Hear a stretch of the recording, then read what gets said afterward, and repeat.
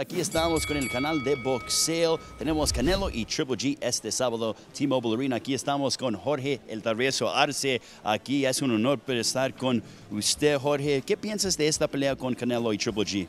Híjole, veo una pelea sumamente difícil, complicada, una pelea muy pareja, muy cerrada, y bueno, va a ganar el que haga una mejor estrategia, el que pegue más fuerte, el que venga mejor preparado, pero es una pelea que la moneda está en el aire. ¿Qué piensas que gente está diciendo que Triple G ya está su edad, ya es un viejo? ¿Qué piensas de eso? No es cierto, no es cierto. Ahí está Golovkin, que tenía 49 años y peleaba, ahí está Juan Manuel Márquez.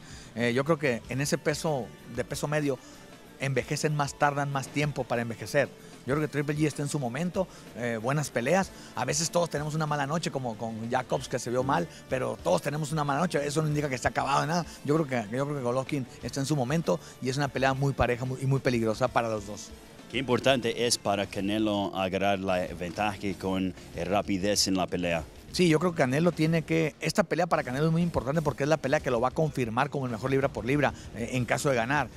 Pero tiene que ser una pelea inteligente porque un error, una equivocación y puede acabar noqueado.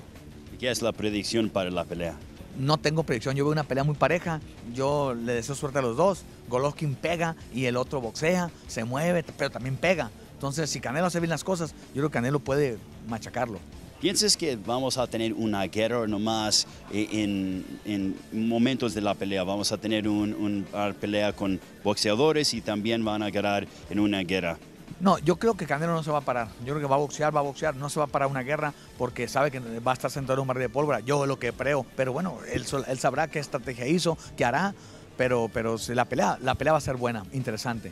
Mucho gusto, Jorge. Nos vemos este sábado. Saludos, Dios los bendiga, un abrazo. Jorge Arce, aquí estamos con el canal de boxeo.